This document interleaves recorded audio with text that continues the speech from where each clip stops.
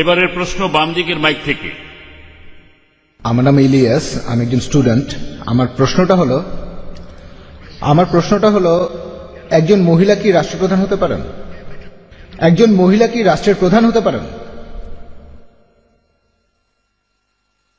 ভাই, আপনি প্রশ্ন করেছেন যে কোন মহিলা কি রাষ্ট্রপ্রধান হতে পারেন?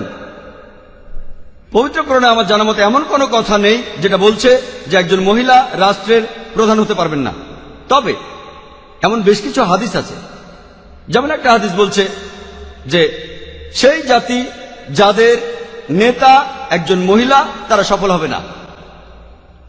কিছু বিশেষজ্ঞ বলেন যে এটা বলা হয়েছিল একটা বিশেষ সময়ের একটা বিশেষ ঘটনাকে উদ্দেশ্য করে, আর সে সময় পারস্য দেশের নেতা ছিল তাদের রানী। অন্য বিশেষজ্ঞরা বলে না, এখানে আসলে সবার কথাই বলা হয়েছে। আসুন দেখি যে ইসলাম ধর্মে একজন মহিলা রাষ্ট্রপ্রধান হতে পারবেন কিনা। যদি একজন মহিলা রাষ্ট্রপ্রধান হন কোন ইসলামিক দেশে, তাকে হয়তো নামাজের সময় ইমামতিও করতে হতে পারে। আর যদি একজন মহিলা জামাতে নামাজ পড়ার ইমামতি করেন, আর নামাজে আমরা বিভিন্ন অঙ্গভঙ্গি করি, যেমন কালাম, রুকু, সিজদা, দাঁড়ানো, নতজানু আর উপর হওয়া, যদি পুরুষদের সামনে একজন মহিলা এগুলো করে নামাজের সময়, আমি নিশ্চিত এতে নামাজের অসুবিধা হবে।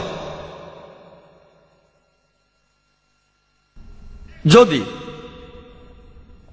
সেই মহিলা আমাদের দেশের মতো বর্তমানের কোন দেশের রাষ্ট্রপ্রধান হন, প্রায় দেখা যাবে সেই রাষ্ট্রপ্রধান বিভিন্ন মিটিং করছেন অন্য দেশের রাষ্ট্রপ্রধানদের সাথে, যারা হতে পারে পুরুষ, আর মাঝে মধ্যেই তারা ক্লোজ ডোর মিটিং করে, যেখানে অন্য কেউ ঢুকতে পারে না। যদি একজন মহিলা আরেকজন পুরুষের সাথে ক্লোজ ডোর মিটিং করে, ইসলাম এটার অনুমতি দেয় না। ইসলাম বলে যে একজন মহিলা কোন পরপুরুষের সাথে একা থাকতে পারবেন না, মিটিং করতে পারবে না। ইসলাম পুরুষ ও নারীর অবাধ মেলামেশার অনুমতি দেয় না। একজন রাষ্ট্রপ্রধানের ছবি বিভিন্ন সময়ে প্রচার করা হয়, ভিডিও শুটিং, ফটোগ্রাফি।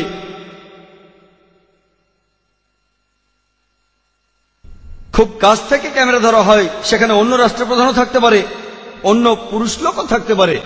তখন এই মহিলা রাষ্ট্রপ্রধান হতে পারে মার্গারেট থ্যাচার অথবা অন্য যে কেউ। ছবিতে দেখবেন অনেক পুরুষের সঙ্গে তারা হ্যান্ডশেক করছেন। ইসলাম পুরুষ ও নারীর এই ধরনের মেলামেশাকে অনুমতি দেয় না।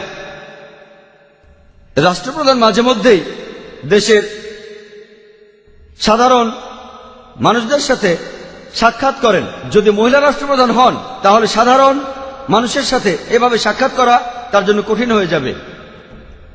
আর বিজ্ঞান আমাদের বলে যে মহিলাদের রজস্রাবের সময়কালে তাদের মানসিকতা আর ব্যবহারে বেশ কিছু পরিবর্তন দেখা যায়, কারণ এ সময় তাদের সেক্স হরমোনগুলো বের হয়ে যায়।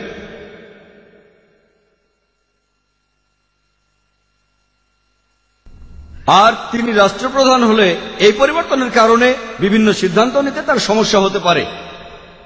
এছাড়াও বিজ্ঞান আমাদের বলে যে মহিলারা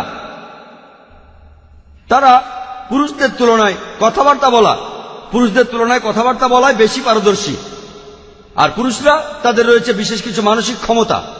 বিশেষ ক্ষমতা মানে পুরুষরা বেশি কল্পনা করতে পারে যে ভবিষ্যতে কি হবে, ভবিষ্যতের ঘটনাগুলো কল্পনা করতে পারে। আর রাষ্ট্রপ্রধান হলে এই বিশেষ মানসিক ক্ষমতাগুলোর প্রয়োজন রয়েছে। একজন মহিলা সে একজন পুরুষের চাইতে কথাবার্তা বলায় বেশি পারদর্শী, যেটা একজন মায়ের জন্য খুবই প্রয়োজন।